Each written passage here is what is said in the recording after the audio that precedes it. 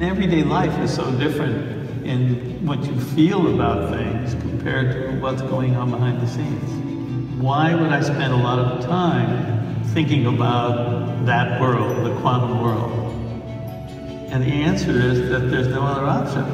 Marvin Cohen is not just the second most cited physicist on Earth. He's a painter of nature's tiniest landscapes, an explorer who set out upon the temperamental waves of the quantum world to bring the designs of our universe up from the depths, building a 50-year legacy that gave humankind the ability to see the inner workings of matter, as well as the ability to create super-efficient processors and nanomaterials.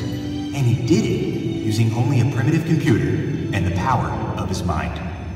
I was a grade student in Canada, and then I came here. Cohen spent most of his high school years on the streets of San Francisco, sneaking into gritty jazz clubs, underage, with nothing but gravitas and a saxophone. I didn't take school very seriously, and I played jazz. I had bands. I even had Johnny Mathis in my band. I actually gave him advice. I told him never to sing popular music, he should just sing jazz.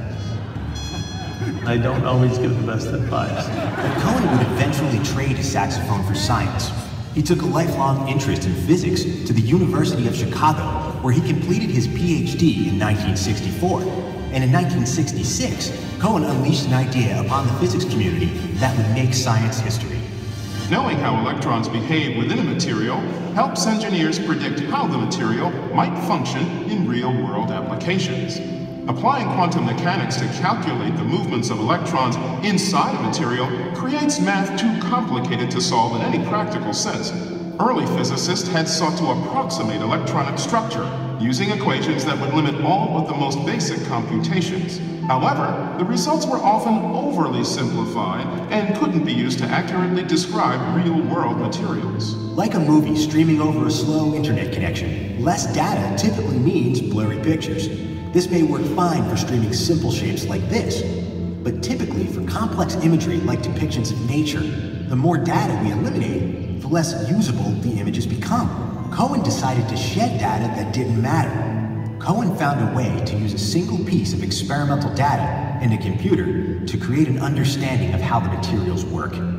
And in the end, he developed a method of writing computer programs that physicists could use to predict the properties of real materials using simple, downloadable code. This forever changed computational physics. I saw this computer program, looked familiar, and I said, how much do you want for that? He said, oh, it's really simple. And he says, it's only $500. And I said, only $500?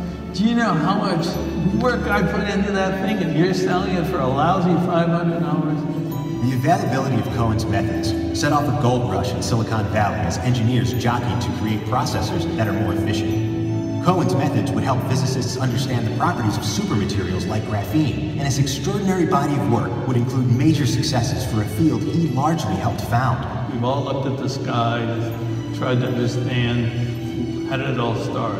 Sort of the Wizard of Oz, what's behind the screen. I hope we don't find it's just that wizard, but it's an important part of why we're alive to find out about things of this kind.